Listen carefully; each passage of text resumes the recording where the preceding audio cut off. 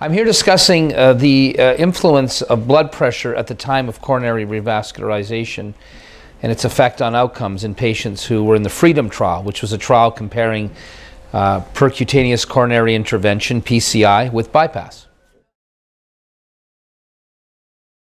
The goal of the research was to determine what cutoffs or categories of blood pressure were associated with the most favorable outcomes in the trial. And remember, we had two arms. One was the PCI arm, one was the CABG arm, and whether blood pressure influenced the comparison of the two.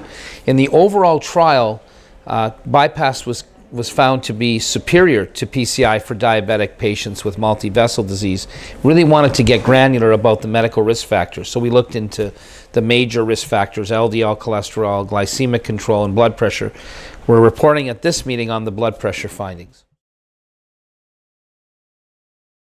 We found that the baseline systolic blood pressure that a patient has when they go into a procedure is probably, the optimal blood pressure is probably not as low as we had traditionally thought.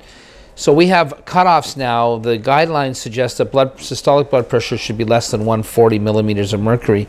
So we tested that category compared to a slightly elevated blood pressure of 140 to 160 at the time of the procedure, and then of course out of control blood pressure, which we define as greater than 160. The reason we picked 140 to 160 is because we hypothesized that for patients having bypass, that they may need a higher perfusion pressure to keep their grafts open and to enjoy the greatest benefit from bypass. So it was a hypothesis that we had and we wanted to test in the trial. What we found, in fact, was yes, for the PCI patients, they tended to respond most favorably to a blood pressure less than 140. So that would be like your stable medical patients. But for bypass patients who are having surgery and have these new grafts in place and have a challenging clinical course in that first 7 days, we found that the optimal blood pressure actually was 140 to 160. And that we found, of course, that many of our patients, more than half, had a blood pressure less than 140, and some of them a lot less than that, because we're driving blood pressure low because everybody thinks low blood pressure is associated with best outcomes. What we found is these marginally elevated blood pressures were actually associated with the lowest rates of major adverse events and the lowest rates of mortality. Well, I think what it tells us, first of all, and we have a lot of data to suggest that too low is bad. So less than 120 or 130 on medications is probably too low.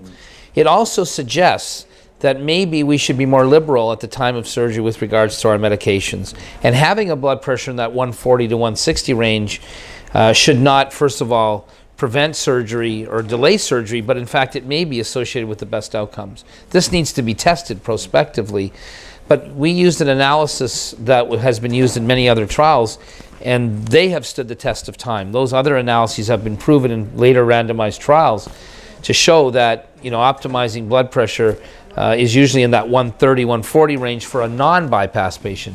We may find something equally as important in patients having bypass.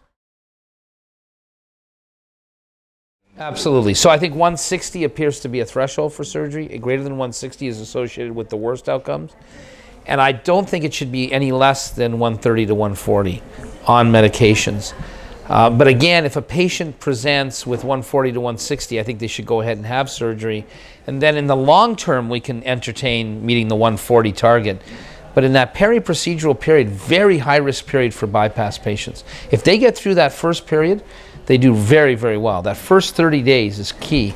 And what happens in that first 30 days has implications for the next 5 years. Things that delay them, obviously, there's a slightly increased risk of mortality around the surgical procedure, particularly in people who've had a recent heart attack.